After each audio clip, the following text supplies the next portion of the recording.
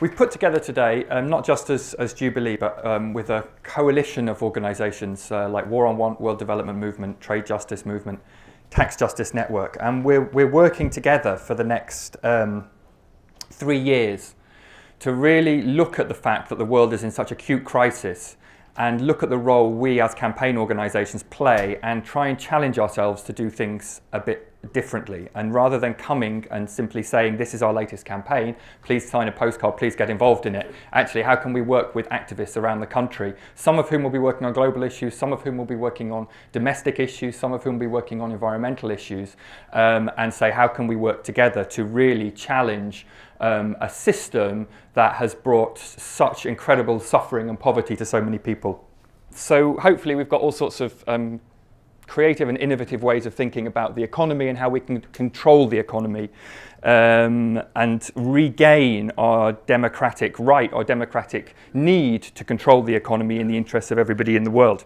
So today is supposed to be really as participative as possible, but we're going to start with a little bit of a lecture, if you like, putting forward our view on how we can tie together the financial crisis that's taken hold of this part of the world with the big global crisis that so many of us have been working on for such a long time.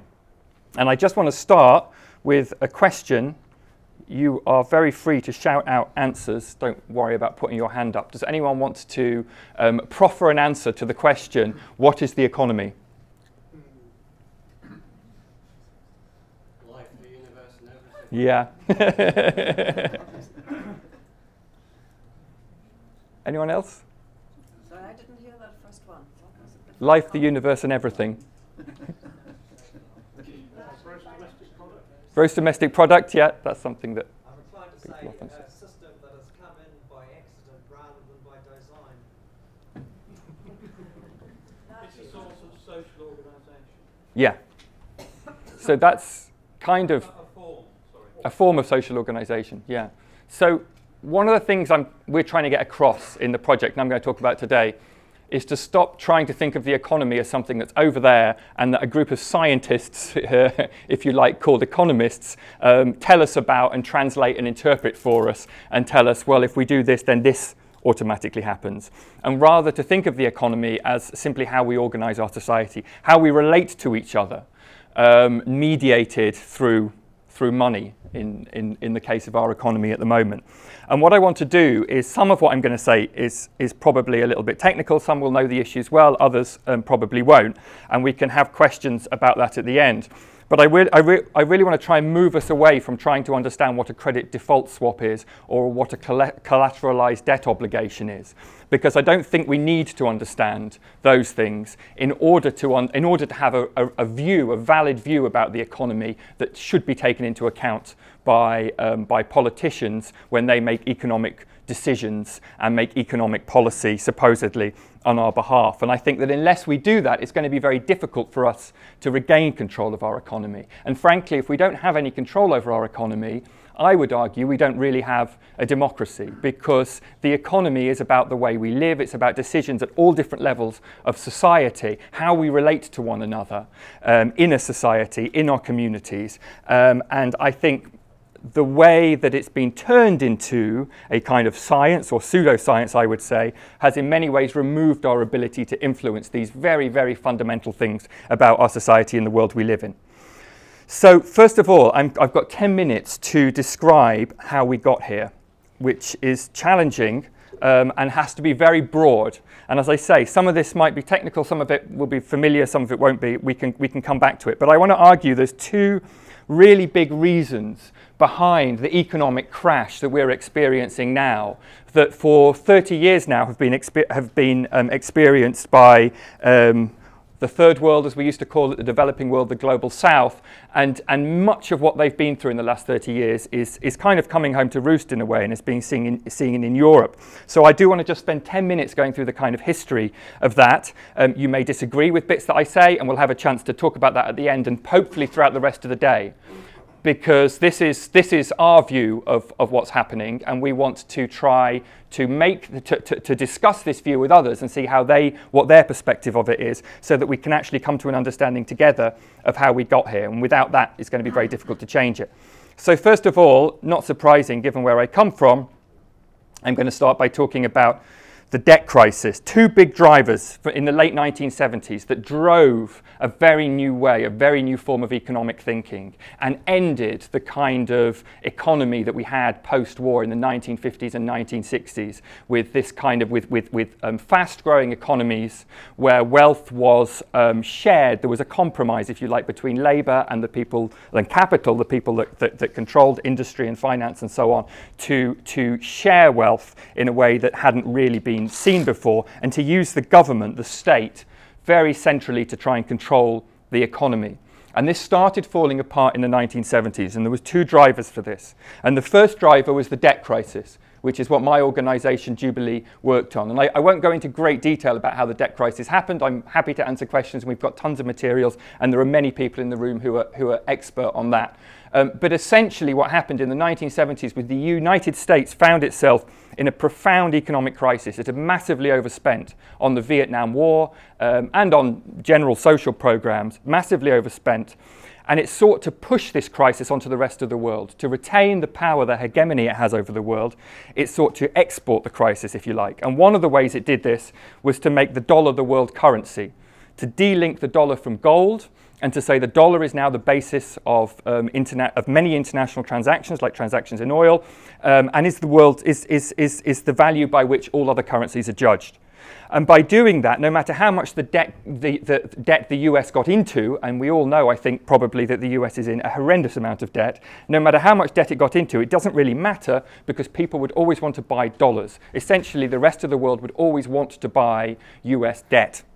And so that was one of the ways that the US formed the kind of economy that it has today, where it has a debt which for any other country in the world would be absolutely disastrous, but it actually gets by and keeps functioning and is still, in the richest country in the world.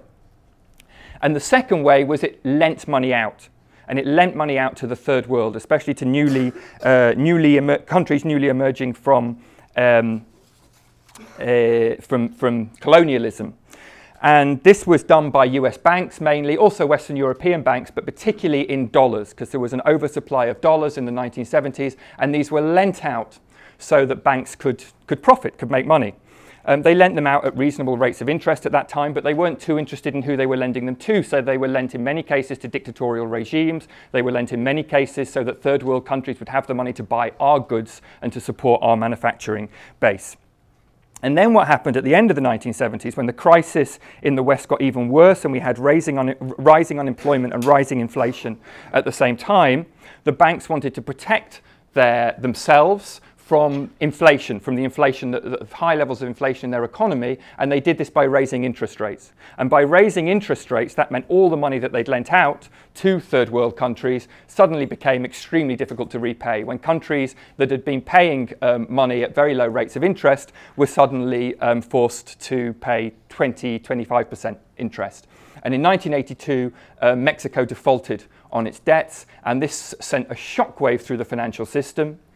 And there was a belief that all of Latin America was going to default on its debts if Mexico defaulted. And so the financiers got together with governments and they said, what are we going to do about this? I know, let's lend them more money. Let's lend them more money so they can pay off the debts today. And that got them through today, but tomorrow the debts were even bigger and bigger and bigger and bigger. And the debts kept rising. And to be honest, they haven't stopped rising since that time. And what happened was big institutions like the International Monetary Fund and the World Bank came in and made these new loans and essentially bailed out the banks, the private banks like Lloyds, Barclays, TSB, Citibank, all sorts of high street banks here in the United States were bailed out by enormous loans from the IMF to these countries so they could repay their debts. And the debt kept rising and rising and rising and being recycled. And it was a crucial way that sovereignty was undermined for a great part of the world. So that's one of the big drivers that created the economy we've got today. And the other was the rise of a new economic doctrine that was tied in with this called neoliberalism. or some people call it free market fundamentalism, which I kind of disagree with, and we'll come on to that in a minute, but a new economic philosophy that had been dreamt up by a group of, especially Milton Friedman, who here is getting a prize from Ronald Reagan, who'd been working away in a university in Chicago from the 1950s onwards on a completely different way of thinking about economics. And this way of thinking about economics didn't involve the state. It involved the state getting out of the economy and allowing companies and individuals to make as much money as they felt able to make. The state should leave people alone, leave the economy to commercial actors, essentially. Get rid of the welfare state, because that removes all sorts of incentives. Privatize things, the state shouldn't own things. And it really sees people as kind of atomized individuals, as what people do, people are essentially economic decision makers, and they're faced with a load of choices, and they make their choice through where they spend their money. And they almost saw that as the perfect way for democracy to operate, through money and spending money.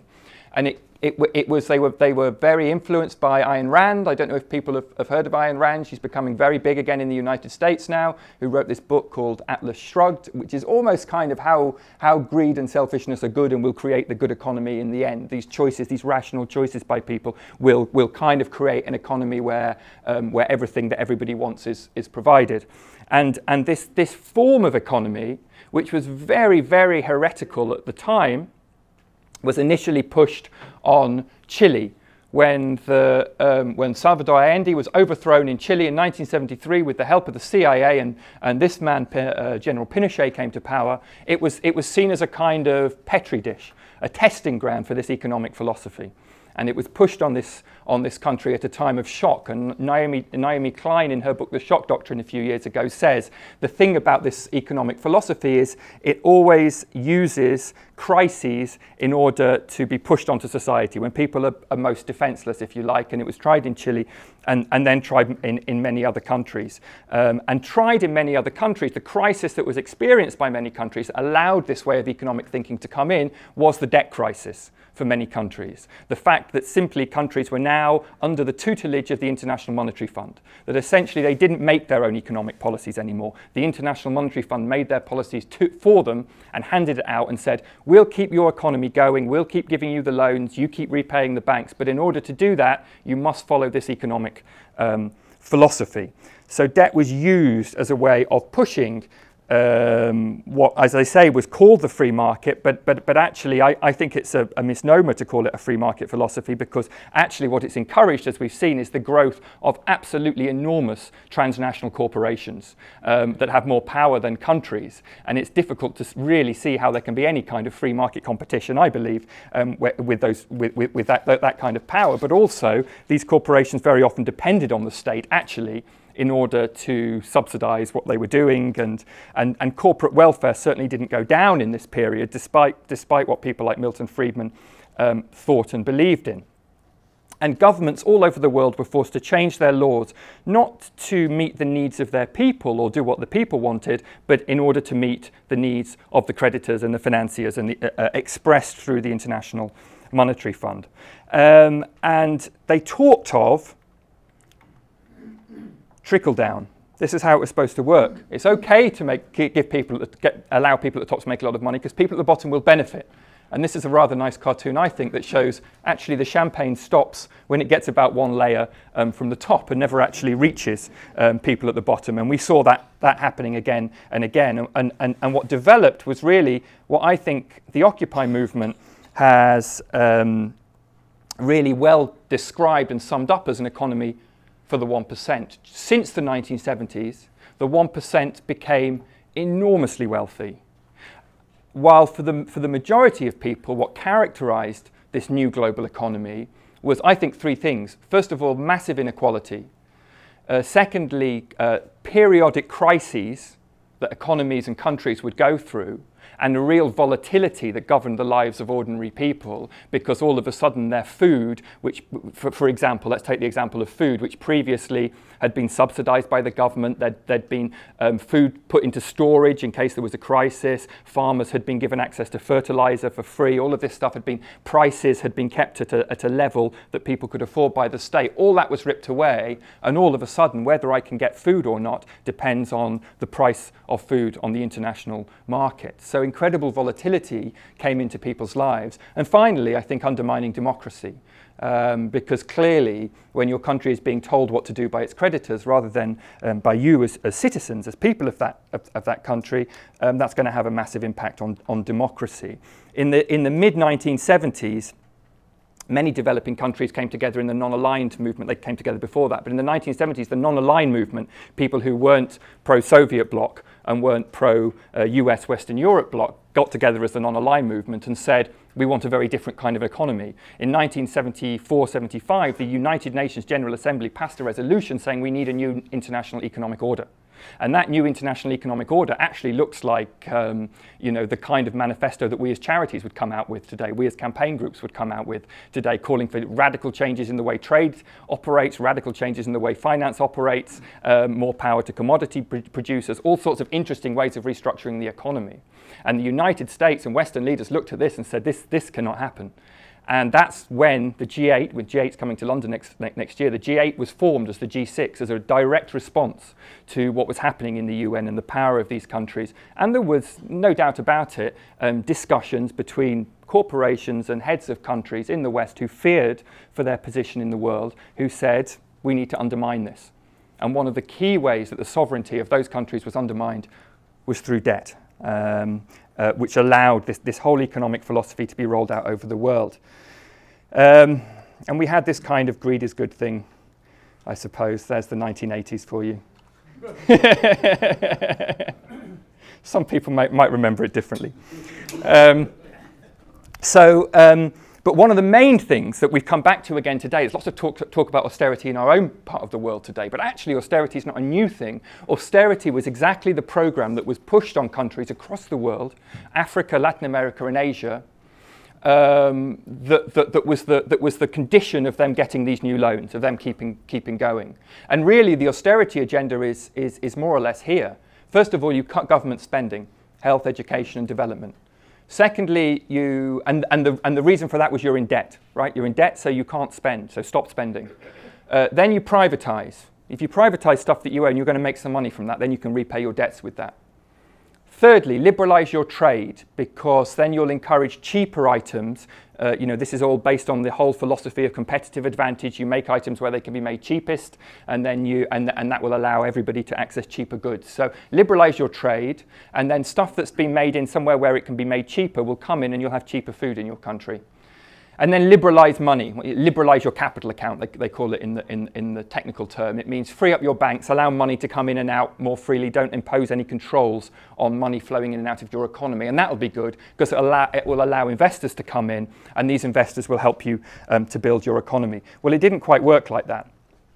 Because what actually happened when you did all of these things, well, first of all, you remove any kind of independent sovereign economic policy from the country.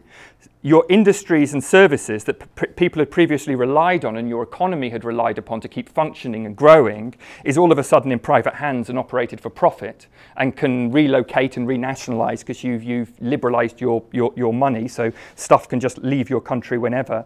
In many cases, domestic industries and agriculture was utterly destroyed, wiped out by the fact that all of a sudden, yes, cheaper food was coming in, but that meant your farmers couldn't compete anymore. So all of a sudden, you're dependent on food coming in from somewhere else where it's been subsidized by the American government or Western European governments, and all of a sudden, you have no food self-sufficiency and you're totally dependent on the international market. And finally, you have absolutely no control over finance. So yes, investors can come into your economy and invest, set up a business there or whatever, but they're not paying any tax because you've given them that as an incentive. They can repatriate all of their profits back to the banks in the West when they've finished, and many of them are simply speculating. They're putting money in and out without any real interest in the development of your industry. And so as a result of this philosophy, In the 1980s and 90s, 54 countries went backwards in terms of human development indicators. And that's stuff like you know, literacy, the amount of people who can read and write in a society, the age people live to. That doesn't happen. That doesn't happen unless you have a terrible calamity or a civil war or a war with another nation. But in the 1980s and 90s, it happened because of economic policies that were forced on countries. And I want to now focus a little bit on how this affected the West, because this also presented, this economic policy, some challenges for us here in the West as well. It wasn't confined to the third world. And one of those problems that emerged was actually inequality. This trickle-down theory didn't work.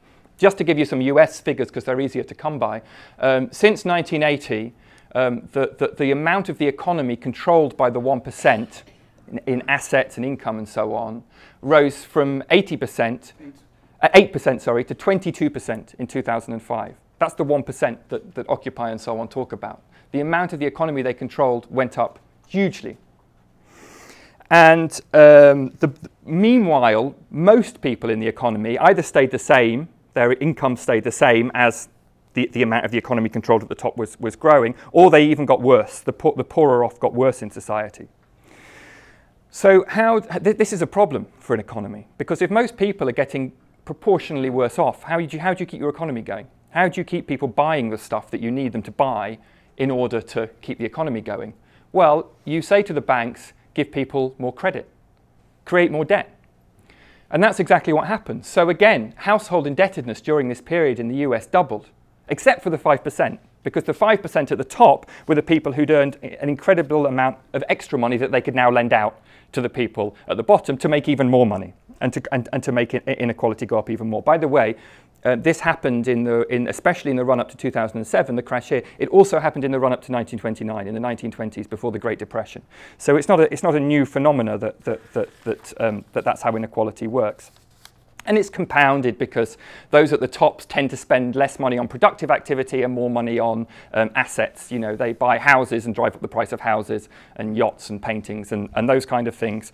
I mean, the housing thing's really interesting, probably for people here, but certainly from, you know, I live in London. House prices are incredible because they've been driven up so high. But this also benefits the people that own the houses, because then they can rent them back to the poorer part of society and make money through that as well. And also speculation. I mean, there's just a lot of money sloshing around the global economy all of a sudden, looking for somewhere to make money. And if you can't make that much money from investing in a factory and building something and doing something productive, then invest it through a hedge fund in a kind of more risky financial instrument. And this is where the credit default swaps and so on emerged from. Invest it in a derivative based on food somewhere along the line, but you know, you've never actually bought the food, you've bought a right to buy the food or something like that, something crazy, and that will make you much more money. You'll get a much bigger return on that. I don't know how many people, if you've got any money in the bank, you're earning in interest today, but I'm guessing it's not so much. If you look at what the top 1% are earning through hedge fund investments and so on, well, I mean, they wouldn't get out of bed for anything below 25, 30% on their investments. There are investments in China and emerging economies and Africa and so on at the moment that are making 200, 300%. So this is the economy today, post-crash. The economy becomes a giant casino. There's a casino. And this isn't just a thing in the West. Around the world, income differentials are also widening. Inequality is also going up. More than 80% of people in the world today live in countries where income differentials are widening. We've had that one already. The poorest 40% of people on the planet account for only 5% of income. The richest 20% account for 75% of world income. And it's getting worse. It's getting worse. The richest 500 people in the world have more income than the poorest 416 million people. Even the International Monetary Fund said at Davos at the beginning of last year, the increase in inequality is the most serious challenge for the world. I don't think the world is paying enough attention. The Financial Times, which kind of really tells the truth, because the people who read the Financial Times really need to know what's honestly going on in the world, because they need to make sound investments, says, I did a whole supplement called Capitalism in Crisis a few months ago. And the first article in this supplement talked about inequality. Inequality means capitalism is eating itself. You know, there are real concerns for the sustainability of capitalism by the Financial Times because these differentials are so enormous. So again, just to reiterate, we have this economy, this global economy, characterized, I believe, by inequality, crisis and volatility, and a lack of democracy. So, two more sections. First of all, the crisis hits home.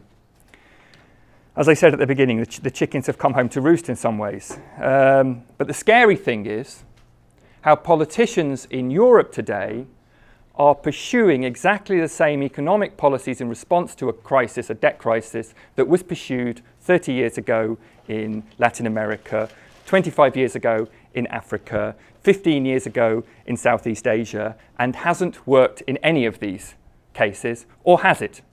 Because you have to really come to the point where you look at the policies being pursued by institutions like the European Bank and the European Central Bank and the International Monetary Fund and say, they're not stupid people.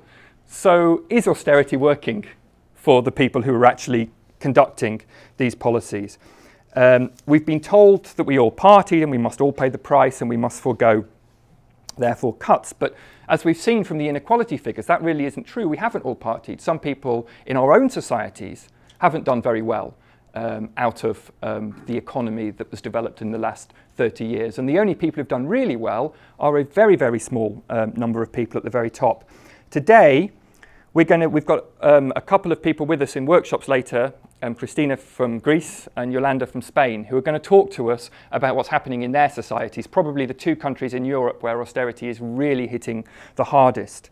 But just to give you some headline figures, and it's interesting for a group like mine, which has worked for 15 years now on third world poverty, that we are also starting to think about countries in our own continent.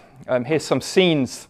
When we talk about undermining democracy, here's some scenes from Greece as the Greek parliament decides to pass its latest austerity budget a couple of months ago.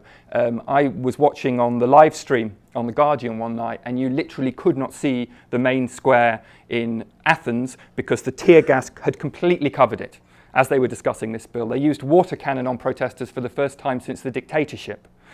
So it's very serious, and you know, many people in Greece say, can you call that a democratic decision if you have to really enforce these kind of conditions in order for Parliament to be able to make a decision? Horrendous figures. Youth unemployment over 55% in Greece. Massive rise in the rate of murder, suicide and HIV rates. Free healthcare becoming a thing of the past. Cancer, many stories of cancer patients and people going into hospital to give birth, and it's not free, and you can't leave hospital or get any treatment until you pay for your medicines.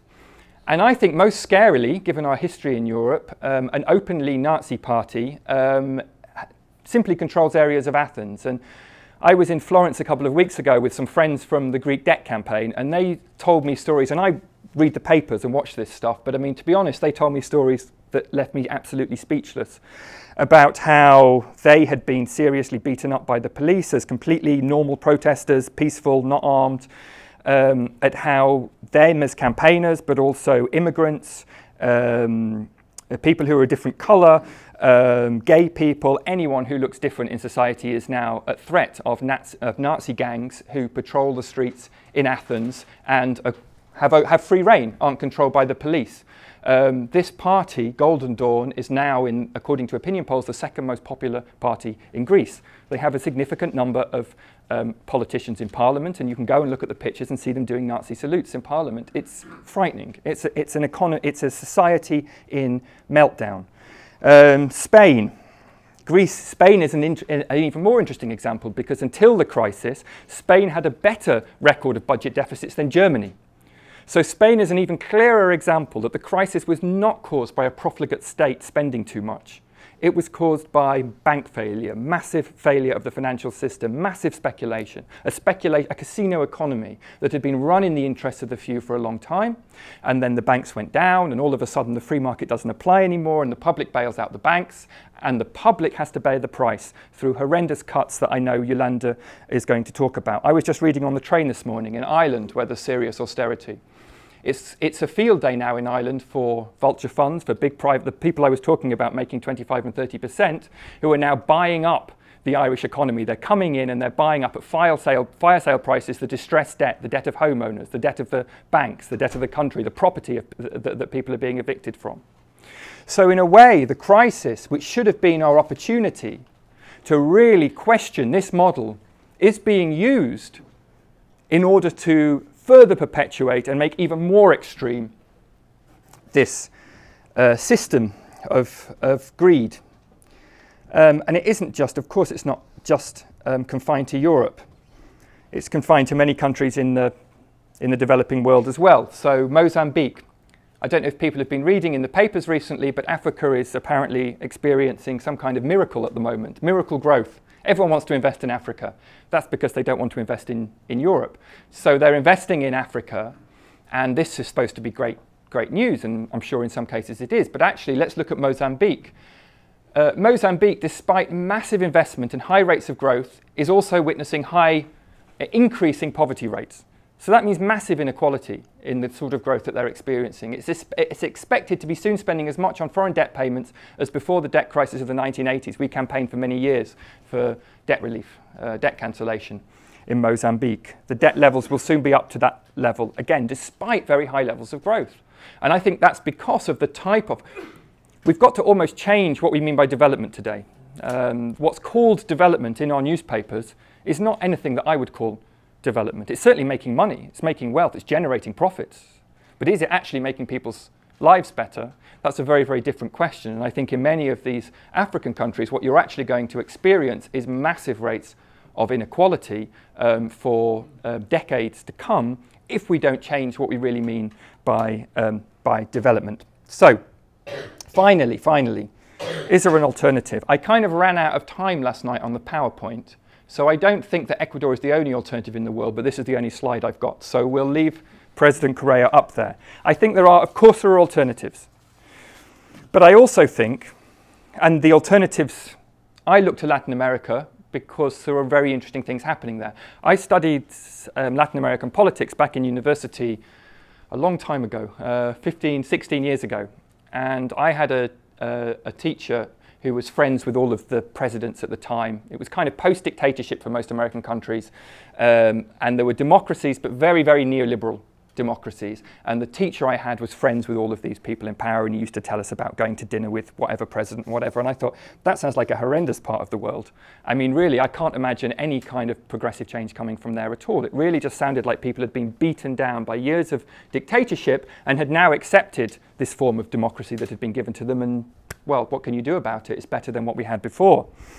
I could not have imagined at that time that what was to come out of Latin America was the biggest challenge to this form of globalization that we've seen over the last 30 years that has ever been, that we've witnessed during that whole 30 years.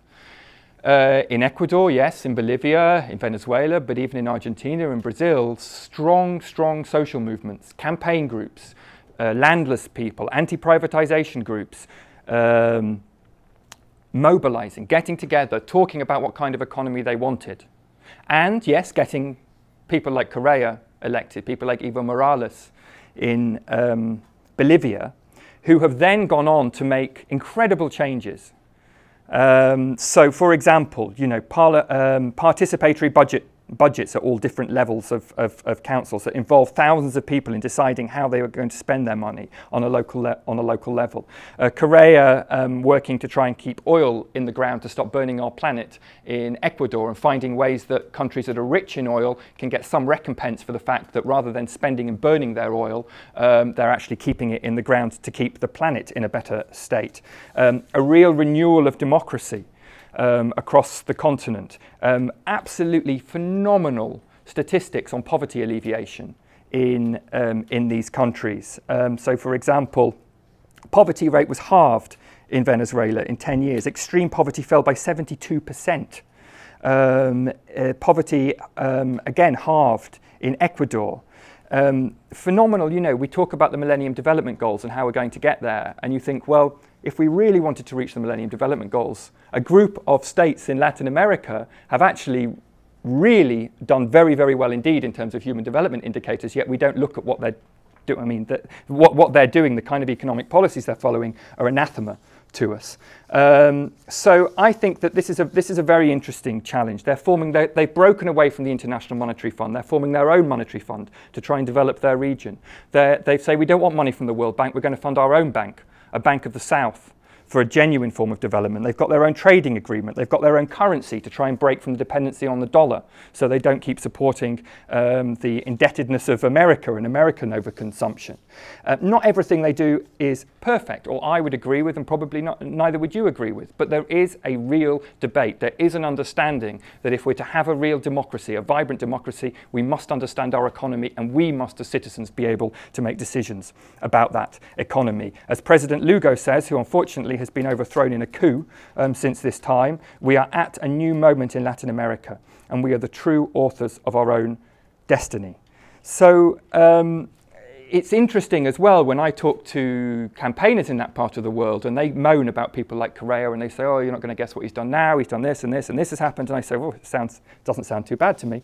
But the point is to keep mobilized. The point is we did not elect a leader and then say, okay, we go home now and let that politician get on with it. We keep mobilized, we keep fighting for what we want at different levels. Just a couple of examples. One is why I've got Correa up here is, for me, from the debt movement, he's very exciting because he organized an audit of his country's debt. Most of it had been run up by the military junta in the 1970s, and it was still costing the country a fortune. They weren't able to spend what they wanted on health and education and that kind of thing. And he said, no, my debt is to the people of my country. So we're going to look at this debt and see whether we think it's legitimate and should be paid or not. And he set up an independent audit, and the independent audit came back and said it's not legitimate and we think it's done enormous harm to our country. We don't think it should be paid. And so he defaulted on a certain amount of that debt and wiped it out, and has increased social spending as a result of that by an enormous amount. He's made sure the money he saved not paying that debt actually goes on supporting development within his economy. And there's lots of other examples. I won't go into them all, but we can talk about it more. There are real alternatives, and it's not just Latin America, it's in lots of other parts of the world as well. And Yolanda, I think, in her meeting is going to give some interesting talks about what's happening in Spain and how people are getting occupied there. But I don't think people look today at these countries and think, well, that would be great, but we're in Europe, so what can we do about it? I think what's happened in Europe is so profound. It's such a profound crisis, and possibly, I know people are going through real hardship and suffering here in the UK, but we're still nowhere near Southern Europe. Whether we will be or not, I don't know. But our continent really is in a state of social disintegration, and this is the time. It's like John said. We have to know about it, but we also have to take it as an opportunity, because if we don't take this opportunity to change the way, to change the morality, the ethics behind our economy, to rejuvenate our politics and our economy and so on, then we're never going to get the chance again. And that's why we're involved in this project, which, as I said, is to stop talking about this specific campaign or this specific campaign. Yes, we're going to keep doing that, but to think more as a group of campaign organizations. We're in a privileged position to be paid to help people think and organise. How can we do that more effectively? How can we better respond to movements in the UK? How can we say to different sorts of activists, look, there's a common link here, and we've got to work together and see this as a global problem. So that's why today we've tried to bring together anti-cuts activists working on this country with global activists interested in third world issues, to say how can we more effectively challenge this horrendous form of global economy which has caused suffering to billions of people over the last 30 years, and reclaim that economy for ourselves, for something saner and for something that meets the needs of ordinary people, reduces poverty and inequality and so on. So that's a long talk from me. I think we were going to break into groups, but I think we're not. Oh, you're going to say what's going to happen next. Thank you. First, thank you, Nick.